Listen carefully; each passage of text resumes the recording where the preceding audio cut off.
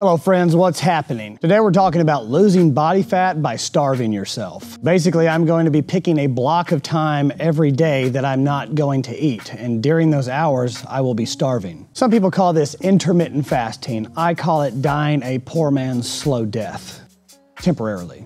Being completely honest, there's no massive hormonal magic that's going on with fasting. It's just easier for me to manage caloric intake by going to one meal a day is basically what I'm going to be doing for the next 21 days. I can deal with being temporarily hungry throughout the day knowing that I have a pretty decent meal on the horizon. I've used this process to cut body fat or lose weight in the past, and I've been fairly successful each time I've done it. Probably the most extreme version of this was a few years ago. I was training for a powerlifting meet. It was more or less like a strong first kettlebell, deadlift, pull-up type of powerlifting meet. And it was kind of sprung on me by my coach, Zach, kind of as a last minute idea, say, hey, are you bored? Do you want to train for something? This competition was about 7 weeks away, and I told him I thought it would be cool to deadlift 2.5 times my body weight. At the time, my current deadlift PR was 405 pounds, maybe 415, something like that. I was starting to do the math and working out what I would have to weigh in order to be able to deadlift 2.5 times my body weight, but it'd also be a reasonable goal to achieve in 7 weeks. I was pretty certain with enough dedication and frequent work with the deadlift, I could probably put 20 pounds on my deadlift. The real question would be, could I cut weight from 188 pounds down to 170 and not lose any strength for one, but actually gain some strength at the same time? I thought it was possible, so I figured we'd just go for it and see what happens. So for those 7 weeks, I had a very, very strict nutrition protocol. I didn't do one meal a day because at the time I was also, I just quit my job and I was running a summer camp during the day just to make ends meet, because the gym revenue was nowhere near what it should have been in order for me to pay my own bills. So I was coaching the 5 a.m. class. Kids were getting dropped off. I would spend all day with them until about 2 or 3 p.m. I had about 2 kids that would stay until 5:30 every day. I would coach the 5 p.m. and the 6 p.m. and my day was usually ending around 8 p.m. I was at the gym for a very long time, 14, 15 hours a day, 5 days a week. I thought skipping lunch during that time would be an absolute horrible idea, not just physically, but mentally. I had about 13 to 15 kids in this class. They were all between 7th and maybe 10th grade.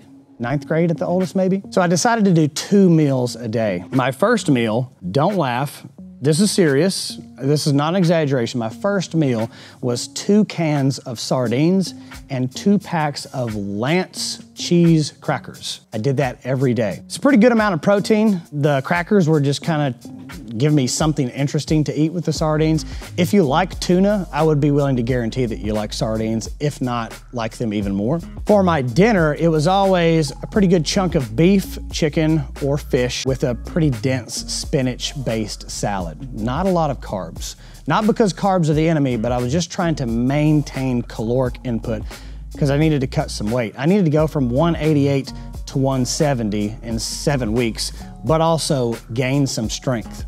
During that time, I was deadlifting probably 3 to 4 times a week, doing pull-ups basically every day, doing kettlebell swings, kettlebell snatches every day. I was working out 7 days a week. Relatively low intensity, but high frequency, and I responded really well to that. During the powerlifting meet, I think, the TSC, the Tactical Strength Challenge is what it's called, I was able to cut from 188 to 167 the day of on the weigh-ins. Instead of being stuck with 12 strict pull-ups, I got up to, I can't remember exactly, it was either 21 or 22 strict pull-ups. I took my deadlift from 405 to 425. That 425 felt so easy. I kind of wished I would have done 425 for my second attempt, but nonetheless, we reached the goal. And for the, what do they call that? The Snatch Test. The Snatch Test isn't like the Strong First certified Snatch Test. It's basically just a 5-minute AMRAP of kettlebell snatches. I'm wanting to say I did 113 kettlebell snatches in 5 minutes. My point is that I gained strength and I lost weight, lost body fat, and I performed optimally. I basically doubled my pull-up capacity. It went extremely well. Now I am at about 189 pounds, just got an in-body scan a little while ago. And not only is the gym doing this Murph Prep Nutrition Challenge, but my church is also doing this 21-day fasting challenge, so to speak. And if I'm being completely honest, it's a pretty soft challenge. I heard some of the people talking in church saying that they were gonna need to pray about it. And you know, it's not surprising. It's not surprising that asking someone to take a meal out of their daily practice is terrifying for some people. But I have actually seen starving people.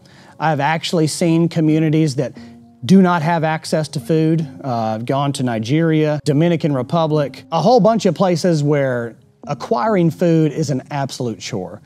So I know the idea that people think that they're starving when they're going without food, it ain't real. There's plenty of people who have plenty of excess adipose tissue that their body can feed on for an extremely long time. So this is what I'm gonna be doing for this 21-day challenge that my church is putting on, but also in correlation with this Murph challenge that we're doing. We're gonna be doing a lot of running volume, push-ups, pull-ups, squats, all these things. If you didn't know what Murph was, it's a mile run, 100 pull-ups, 200 push-ups, 300 body weight squats, and then another mile run.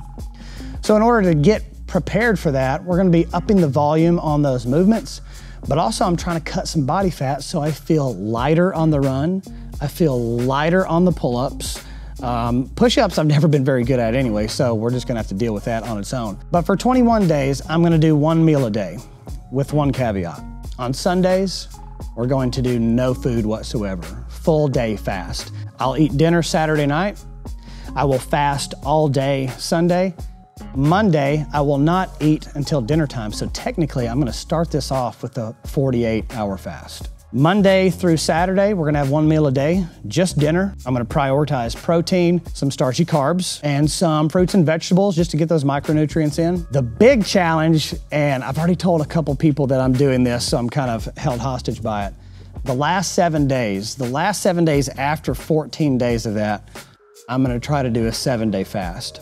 In the past, I'm wanting to say 70-hour fast, somewhere in there. Honestly, the first day and a half is the worst. After that, I felt pretty decent. There's going to be some physical benefits to doing this, dropping some body fat, getting more prep for like a body weight type of workout, a high endurance type of workout. Maintaining strength will be the most important thing to try to keep going, but something about the spiritual aspect of fasting is pretty serious. And a friend of mine, Jeff, that I've served with overseas a little bit, he talks a lot about fasting and the ability to attain direction and be steered in certain directions when you fast, because you're basically denying your body the one thing that it has to have to survive. You know, Jesus fasted for 40 days and 40 nights. And I actually know a friend who did this as well that I worked with at Gibson. His name is Luke. I highly doubt you're watching this, Luke.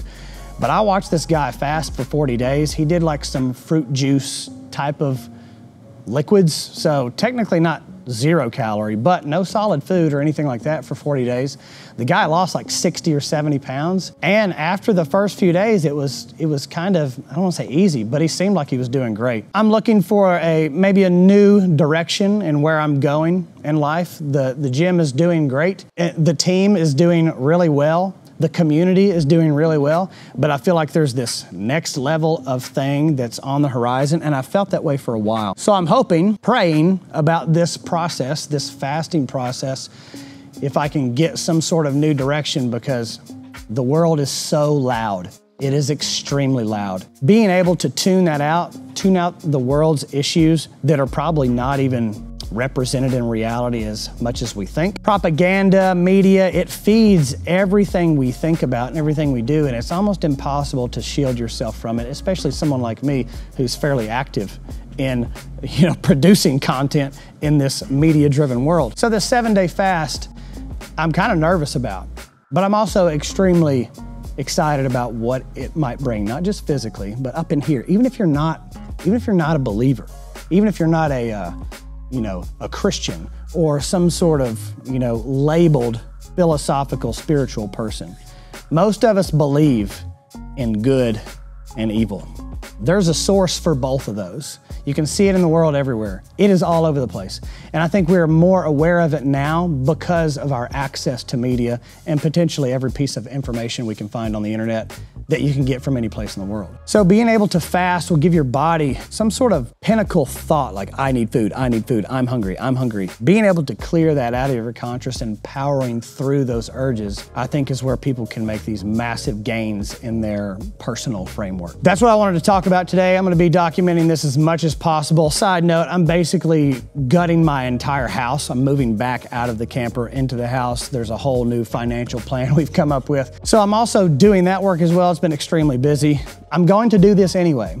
When people wait for situations to be perfect until they pursue something, you know, life-changing, nothing's ever perfect. And then when you think it's perfect and you start this new process, something's going to happen. Happens all the time. I was just talking to our nutrition coach, Shelby. This individual was gonna have to go out of town for about a week to help with something. I won't go into the details, but they said that they needed to pause their nutrition coaching because life was getting a little hectic. That's the whole freaking point, is how do you manage your life when things are hectic? Now I'm going to create some hecticness in my life with this fasting protocol, and you kind of use it as an exercise for myself, but also as an example to other people. Anybody can do this. Literally anyone can do it. If you decide to do it, you will get access to the things that I have access to if you can turn the world down. Just keep focused and steady on the task at hand. Cutting some body fat, getting some spiritual enlightenment. That's what I'm pursuing. That's what I'm gonna be doing in the next few weeks. So stick around if you wanna watch it.